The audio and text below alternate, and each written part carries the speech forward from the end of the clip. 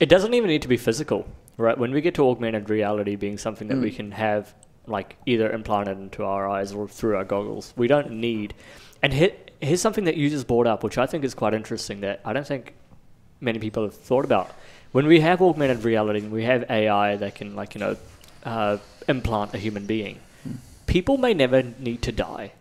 You could just have people who've died moving around the world around you. And their patterns of how they move, how they talk, how they think. Especially if you can upload your subconscious into a computer. You don't need a physical form. You just move around as a digital image of yourself in a world where your thought processes have already been uploaded.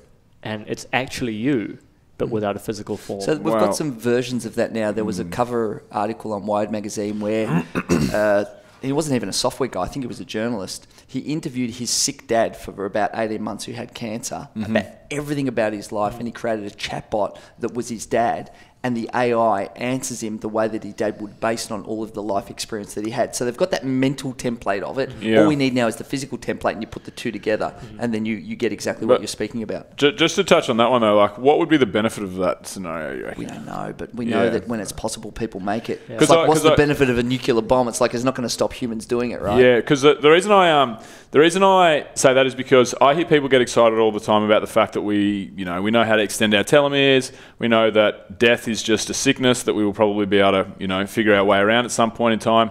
But that doesn't really, give us the ability to have more people on the planet, So the digital version would, having people around. Maybe it's for the person who does have a consciousness, who is alive, to have their loved one with them still, maybe.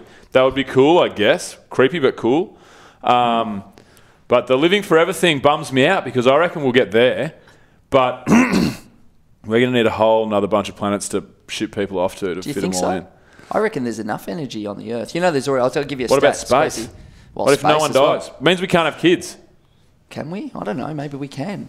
I don't know. Maybe we could just build other extra levels into this. There's enough energy on Earth. The people think that there's not enough energy. For example, I'll tell you now, would give us enough we energy, make enough calories to feed 60 billion people already today. Did you know that? Yeah. 60 billion. I didn't know that, but that doesn't surprise me. So what happens is paddock to play.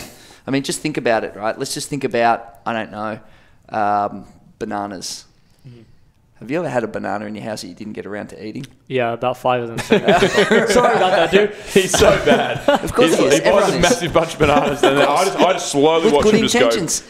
Banana purchases come with good intentions, always. And so you buy the bananas, but the ones that got to the supermarket, the ones that were a bit green, a bit brown, and not curved enough, they got thrown out. There was some that got damaged in production, then there was some that didn't get there, and then they didn't sell, then you brought them home, and then you ate a couple, and then you threw them out. And even when you ate the banana, you really only ate 1/3, because there was that little brown bit, and you took that off and you threw that out. Yeah, you're who would eat a brown bit? Won't stop you eating a souvlaki at 2 in the morning, but a brown bit on a banana, no way. Yeah, you feed that shit to your dog. Right, exactly. And so there's already enough calories on Earth.